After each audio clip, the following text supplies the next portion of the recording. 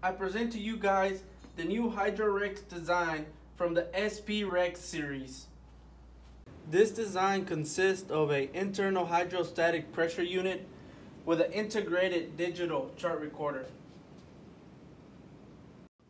This system is available in 9 models to pressure up to 30,000 psi with multiple liquid flow ranges. This is a light case, yet rugged, mobile, waterproof case. This is portable and real easy to travel with. All it is just a click, come up, bend over. It is easily to move to any offshore work or any type of field work. It is easily to open.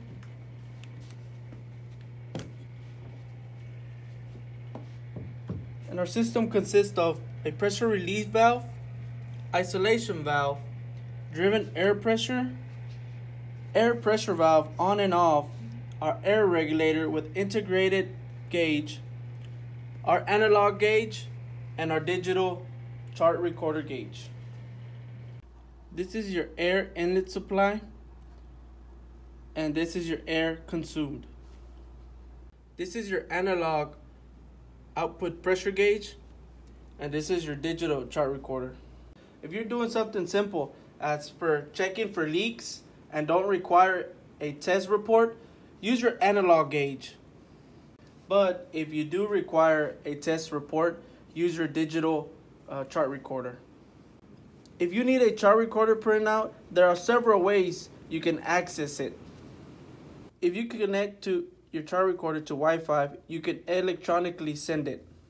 Another option you can use on the system, it has a USB port that you can save your test report and later print it out. Your chart recorder's power consists of a 110 volt port that you can connect any type of extension to it.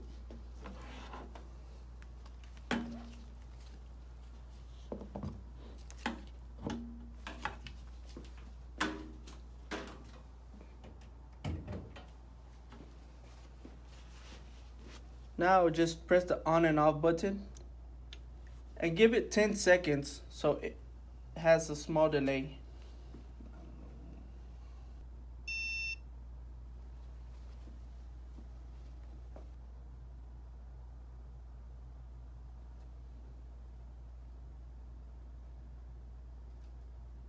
Inside the case, we will include a digital chart recorder data sheet and a pressure system data sheet. The digital chart recorder has an easy setup, configuration, and reporting with easy software interface, and it's a 110 volt power supply. In this video, we're showing the SP30000 Rex, which is a 30,000 psi pump, which shows accuracy depending on the pressure you are working with. On the outside of the case, we have our ports. We start with the air inlet port, liquid inlet port, we have pressure release port, and output pressure port. Depending on your model and pressure, your output pressure port might change from a 3/8 MPT fitting to a 1/4 inch high pressure fitting. Your pressure release port will always be a 1/4 inch MPT port. Your air inlet and liquid inlet will always be 3/8 MPT port. For the liquid side, we will provide a fitting that you can connect and use a standard garden hose to provide your liquid. It's optional that you connect your air with. Once your digital chart recorder is on, in the center of it, you will find the user's manual.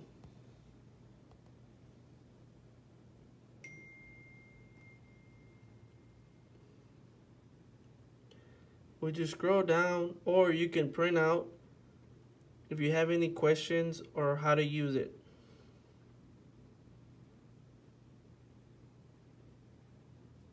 For any maintenance work, repairs, or regular inspection, this bottom part is removable.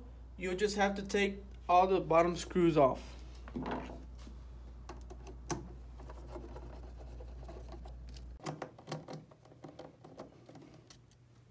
Okay. We're gonna lift it up. This valve here is a solid valve, so it'll help push up.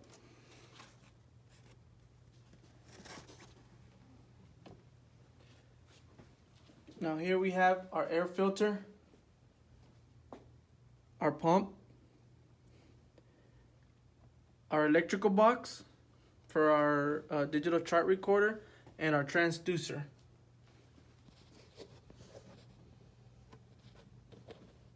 All the tubing and components are stainless steel, except for these low pressure hoses. They're flexible to give us access to open and close our panel. Now here we have a drain, just in case you have a leak and there's an overflow of any liquid, it won't damage our electronic box. Now we're going to show you the inside of the electrical box, just to give you an idea of the components. So this is the inside of our electronic box. If for whatever reason the digital chart recorder is not functioning or there's no power to it, always make sure that your connections are properly connected. Improper function can be caused by excessive movement from any transportation or whatsoever. So always check first that the connectors are properly connected before contacting service. So now I'll be showing you a sample test to describe the functions on the system. Now we're going to connect our fittings to our ports. We're going to start off with the air inlet and the liquid inlet.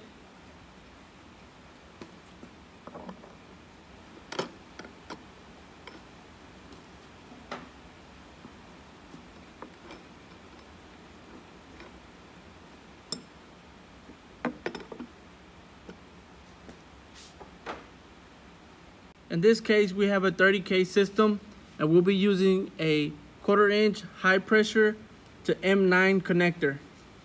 First, we're going to install our hose, water hose. Next, we're going to install our air.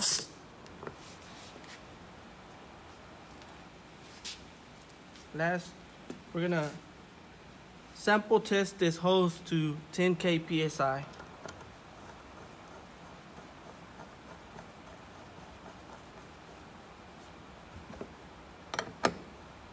Before functioning or connecting any air hose or water hose, make sure all your valves are closed.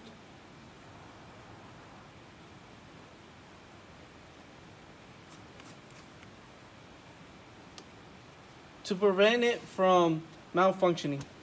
Now you can open your air shop supply and your water supply. Always make sure you have 100 PSI or above to function the pump. Next step is to purge the system.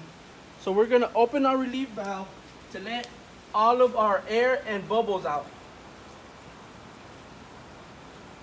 So now we're going to open our isolation valve and our air pressure valve. We're going to open the regulator slowly .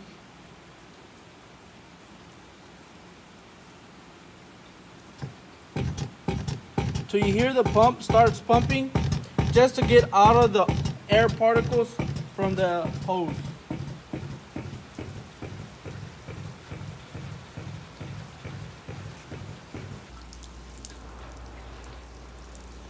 So now that we know that our system is purged and we got all the air bubbles out, we're going to close our relief valve. And now we're ready to begin testing. We're going to turn on our digital chart recorder, which is the ESI-USB icon. Give it around 10 seconds for it to display.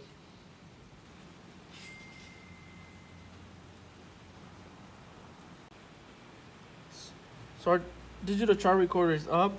It's in bars, So I will be switching the units to PSI. Now I will be clicking start.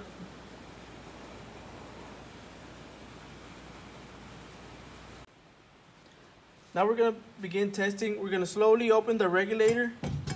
We'll be testing at 10K, but we're gonna reach 3,000 to let it stabilize.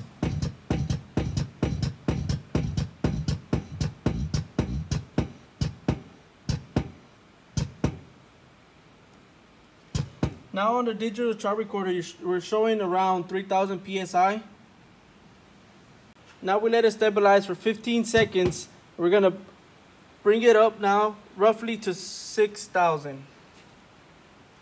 And we're gonna let it sit for another 15 seconds.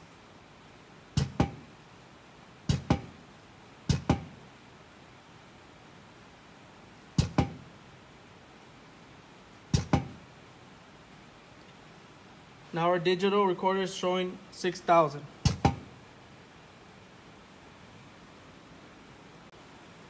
Our 15 seconds are over. Now we're gonna bring it up to our pressure, which is 10,000 PSI.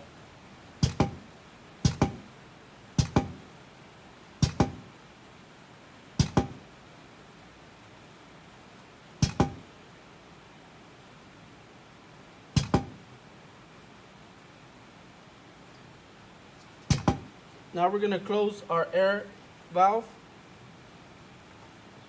And now our digital recorder is showing 10K. We're gonna close our isolation valve also.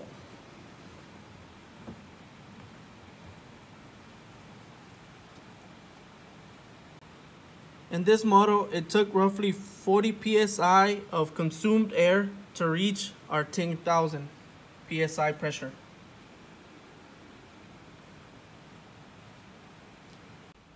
We're finishing up our test. After 15 minutes, we're still at 10,000. We're gonna decrease our pressure now, but depending on your procedures that you have, if you have a plus or minus, your temperature can variate that. It can decrease or decrease your PSI of whatever you're testing. Always watch out for that. So this is one of the displays that shows pressure and temp. You can also see your graph, and it also shows your temp and pressure. Now that we're finalizing our test, we're gonna press the stop button to stop recording. Once your test is stopped and you wish to save it, go to File Manager, type in the name of test or name of procedure that you wish to, and press Save.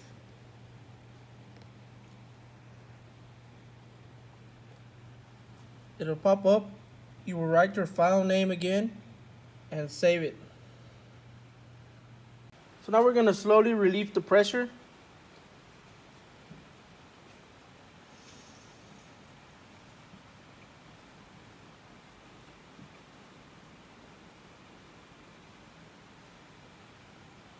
Once you see that there's no pressure, I recommend that you close your valves,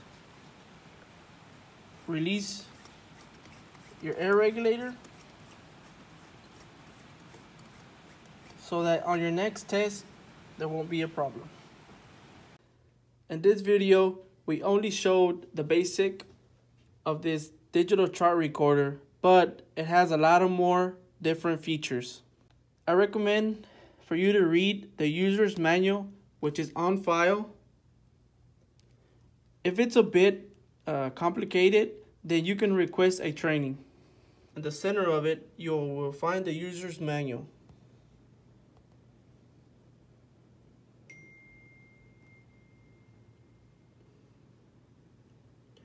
Would you scroll down, or you can print out if you have any questions or how to use it.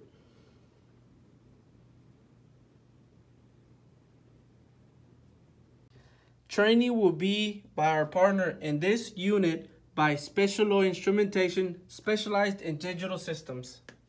If you think this equipment meets your requirements, please contact hydrorex.com.